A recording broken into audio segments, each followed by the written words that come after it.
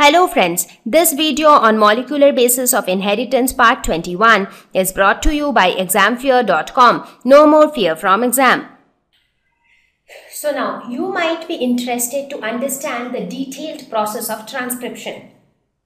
But before that, it is very important to understand the different types of RNA, because just now you saw that I was using the term mRNA and you are not sure what it is. So before we get into the detailed process of transcription step by step, it is better to talk about the various types of RNA, their functions and roles. So there are three major types of RNA: messenger RNA, ribosomal RNA and transfer RNA, and they are all abbreviated as mRNA, rRNA and tRNA. So these are the three types of RNA.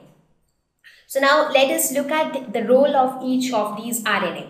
So if you talk about mRNA, it provides the template for protein synthesis. So the RNA which gets created as a part of during the process of the transcription, that RNA is the messenger RNA. The word messenger means something which carries an information from one part to another, something which carries a message from one part to another. So this messenger RNA acts as the link between the DNA and the protein. So it actually carries the message, which is the genetic information stored in DNA, and carries this message to the proteins, and that is how it synthesizes proteins. So that is why it is called messenger RNA. Next is the tRNA, which is the transfer RNA. Transfer means to transfer something from one place to another, or to carry something from one place to another. So these RNA, they carry amino acids to be joined together to form the polypeptides. Now when we say protein synthesis, so how will proteins be synthesized? What are proteins made up of? They are made up of amino acids. So if I say that RNA helps in synthesizing proteins, that means RNA actually brings a lot of amino acids and they join all the amino acid with peptide bond, and that is how proteins are formed. So polypeptides are nothing but they give rise to proteins. So transfer RNA will carry the amino acids which needs to be joined together to form proteins. So that is its job. So mRNA will carry the message from DNA, that is the genetic information. It will bring that message, and so it will decide what would be the sequence of the amino acid. But tRNA, it will bring the amino acids, or it will carry the amino acids so that they can be joined together to form the polypeptides.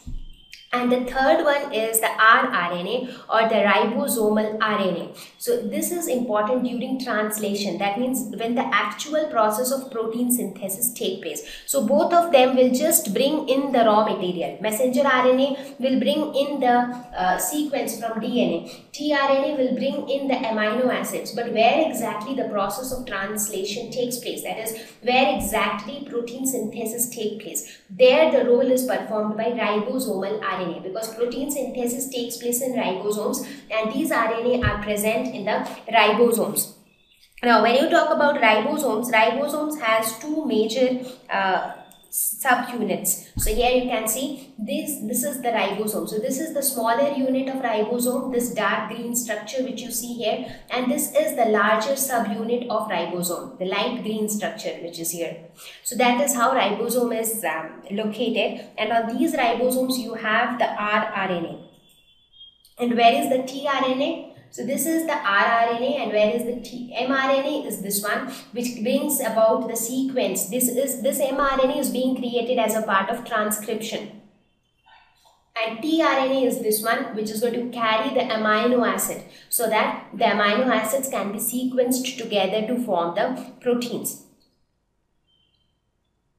So the larger subunit of the ribosome, that is this unit, it acts as an enzyme, ribozyme, which catalyzes the peptide bond formation. So the bond formation between the amino acids. So you see tRNA is bringing the amino acids here to the larger subunit of ribosomes, and on this larger subunit, if you see, each of the tRNA is carrying an amino acid, and a bond formation takes place between all the amino acid, and this is how a protein is being formed. So in this bond formation takes place in the larger subunit of ribosome, and the enzyme ribozyme helps to catalyze the reaction of peptide bond formation. So these are the three types of RNA. So once you got this brief idea about the three RNA, that is mRNA, tRNA, rRNA, it will become easier for you to understand further the process of transcription as well as translation. So rRNA is a part of ribosome, so it is the RNA component of ribosome, and hence it is called ribosomal RNA. It acts as a catalyst during peptide bond formation, and it takes place in the larger subunit of ribosomes. Thank you.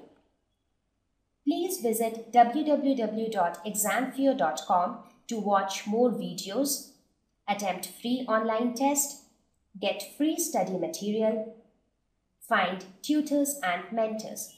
Thank you once again.